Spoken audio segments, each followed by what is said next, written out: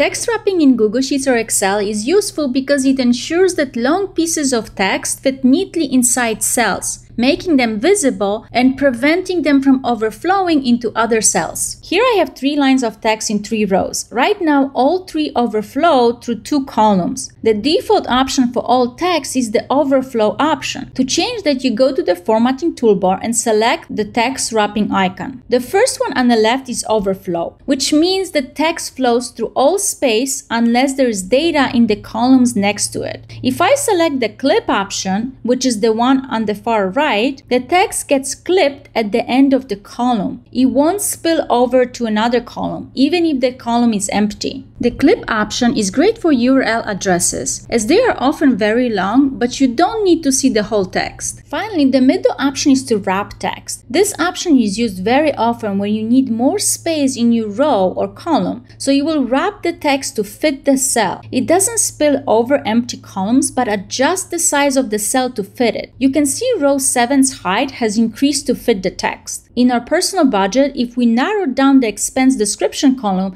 some of the text will be cut off. By default, the text overflows, but there is data in the next column, so you don't see it. If I wrap it, the row's height increases to fit the text. If I clip it, it will look like the overflow option. You can't tell the difference because there is data in the next column, but if that column was empty, you would see no text with the clip option, but would see the text spilling over with the default overflow one. Thanks so much for watching.